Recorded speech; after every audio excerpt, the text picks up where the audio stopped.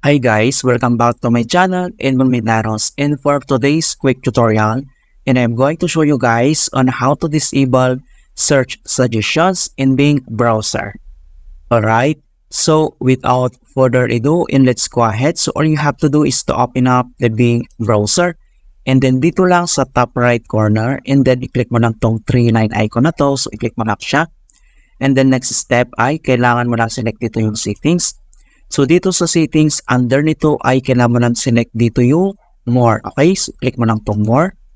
And then papapit ito mga kaibigan. So ang next step is scroll down at makikita mo kaagad dito yung search suggestions. Okay, so kung paano ba natin ito i-disable?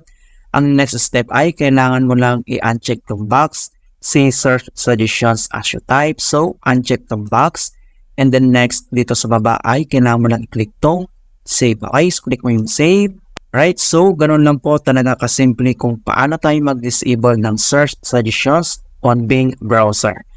Okay, so please don't forget to like this video, subscribe to my channel for more quality content. Thank you guys and see you in my next tutorial.